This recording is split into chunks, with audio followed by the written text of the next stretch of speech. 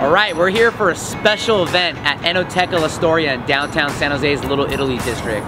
We have Katie Parla. She's a Rome-based food and beverage expert. She's gonna talk to us today about her new book, and she's gonna share some Southern Italian cuisine. I'm excited about it. Let's check it out.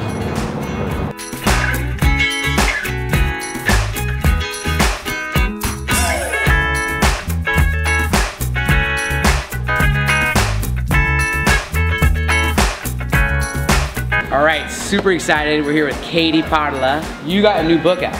Yeah. And it's all about Southern Italian South. Italian South. Yeah. It's gorgeous. I already opened it up and took a peek, but there's some great images, some rustic meals.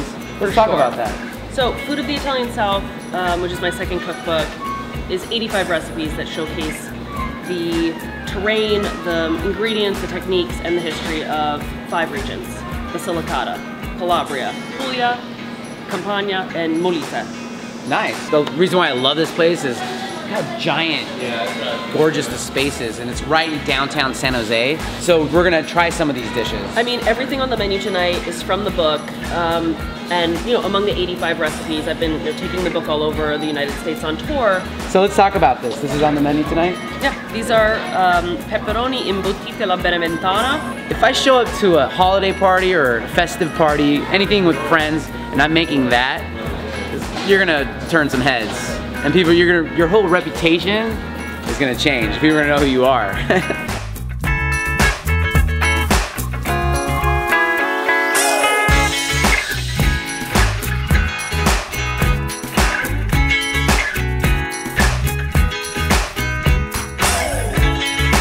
Check out all this wine.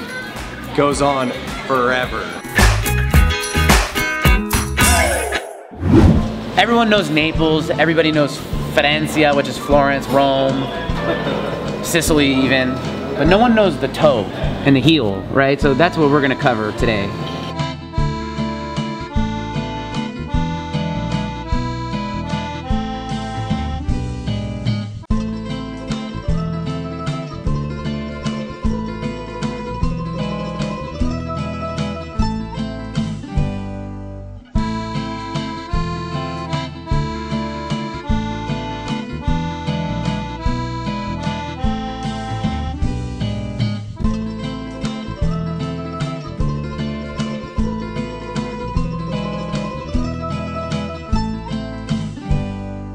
I love stuffed bell peppers, so here we go. Oh yeah, look at that. Gotta get some arugula on there too. Nice. Very good. Love it. Sam, it looks like you liked it. I know, there's no more left. I need another plate. It's so good. My charcuterie looks pretty good.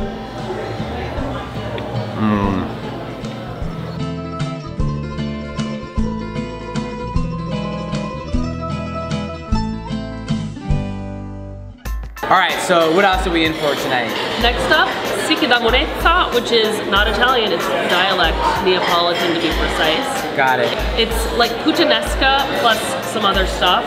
So think of like spaghetti tossed with tomato sauce, capers, olives, hazelnuts.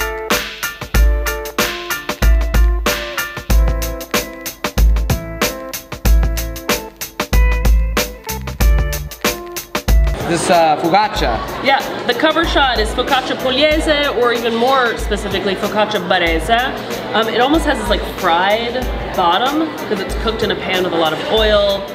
It's topped with olives and tomatoes and made with durum wheat, so it is a classic from the heel of the boot.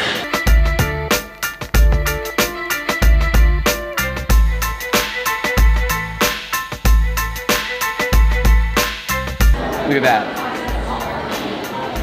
This one, cianfrocca, is super simple. It's just basically cubed summer produce that's cooked with olive oil and garlic and herbs.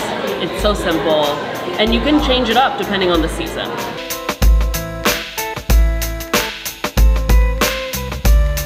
These are all your garden vegetables. You got your eggplant, your tomatoes.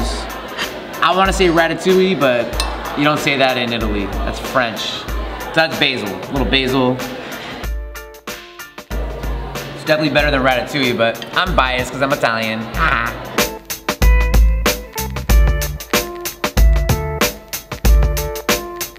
I'm excited about this dish. Tell us about that. This one's fun because you don't really expect to find like a sort of savory and sweet dish in like sort of the classic Italian kitchen. But this is spezzatino all'uva. It's a pork stew that has grapes in it. And it's a very classic recipe from Molise where they throw in extra grapes after the harvest.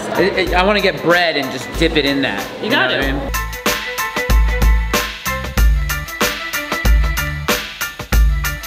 Here we have the spezzatina alla uva, slow cooked pork with grapes.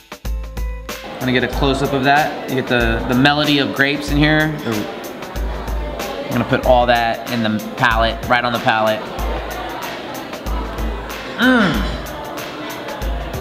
Favorite dish of the night, delicious, really good.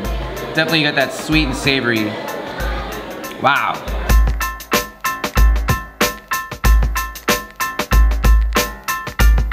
After all this food, we want something sweet. All the savory, now we want something sweet. What do we have here? Yeah, the crostata di rotonda is a really delicious lard crust crostata, or like jam tart.